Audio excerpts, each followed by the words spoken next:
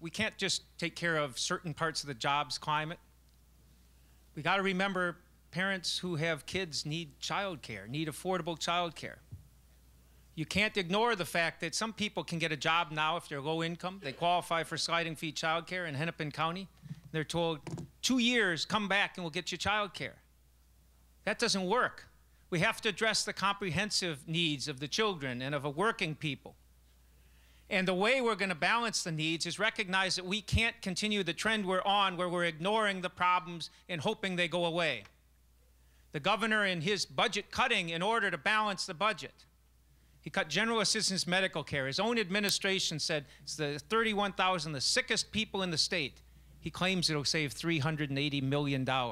And it would under only one condition, and that's that those 31,000 people cooperate and stop getting sick. And it doesn't work that way. They get sicker, and they use the emergency room, and it costs us more. The reason we're breaking our budget and the reason we can't afford all these priorities is because we've ignored the problems and hope they go away. I think we need to aggressively move forward. That's why I like the Minnesota Health Plan. My single-payer legislation covers every Minnesotan for all their medical needs. By treating chemical dependency and mental health problems, we actually prevent crime. We prevent out-of-home placement of kids.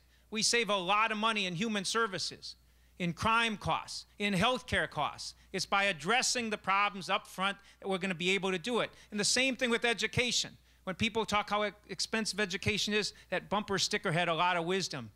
If you think education is expensive, try ignorance. And we can do better. We as a state in the 1970s did better. I want to make sure 2010 we start doing better again.